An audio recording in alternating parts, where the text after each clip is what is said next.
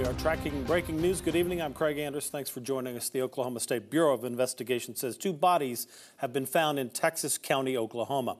A medical examiner will identify them and determine how they died. Investigators did not say if they are believed to be Jillian Kelly and Veronica Butler, the 2 missing mothers from Hugoton. However, in the latest announcement, the OSBI did attach the media release about the 4 arrested in Jillian and Veronica's disappearance. Those 4 face several charges, including suspicion of first-degree murder. Also, the OSBI says, along with the FBI, they and other agencies are holding a joint press conference. That'll be tomorrow morning at 10 a.m. We'll have the latest from that at ksn.com. Try to make them okay. I don't think there's any way in this situation, but that's what you want to do. People in Hugoton and surrounding communities are focused on supporting the families of Jillian Kelly and Veronica Butler 15 days after the search for them began. That search has spanned from Hugoton down to Texas and Cimarron counties in Oklahoma. KSN's Julia Thatcher has followed this story from the beginning, brings us an update on the investigation and the devastation that continues to dominate the region. Someone told me earlier this week it's like a dark cloud is lingering over Hugoton, and in some ways time is standing still. This is Veronica Butler's store, and if you see in the window, you can see a sign that she posted that her store would be closed over Easter weekend. Of course, she never made it back to take that down. A small community hit with an enormous amount of pain. They're a mom, they're a sister, they're a niece, they're an aunt, they're a wife. They have kids. They have kids' friends. You know, it's so much more than just 2 women. Miranda only talked to Jillian and Veronica in passing.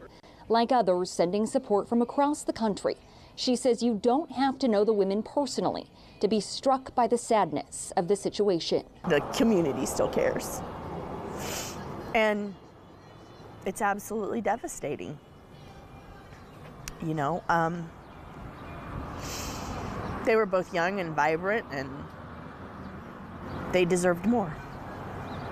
4 are arrested, and now the community is starting to search for healing that may never come, and gripped with grief that will never go away. They mattered. They absolutely mattered, and they still do.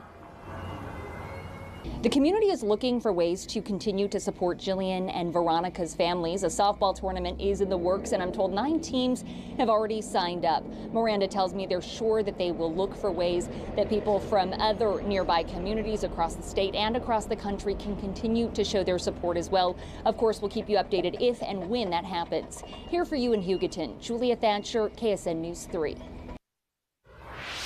Julia, thank you. Going in depth on the 4 people arrested. Tad McCullum, Tiffany Adams, Cole Twombly, and Cora Twombly are all booked on suspicion of 2 counts of first-degree murder, 2 counts of kidnapping, and 1 count of conspiracy to commit first-degree murder. KSN typically does not name suspects until they are charged. However, because of the public interest in this case and the concern from the community, we've decided to release the names of those suspects. News Nation, which is owned by our parent company, Nexstar, reported Tiffany Adams is the grandmother to Veronica's children. They say Jillian and Veronica were driving to Oklahoma to meet up with Adams for a supervised custodial meet when they went missing. You can see all of our coverage and the search for Jillian and Veronica online. Just go to ksn.com.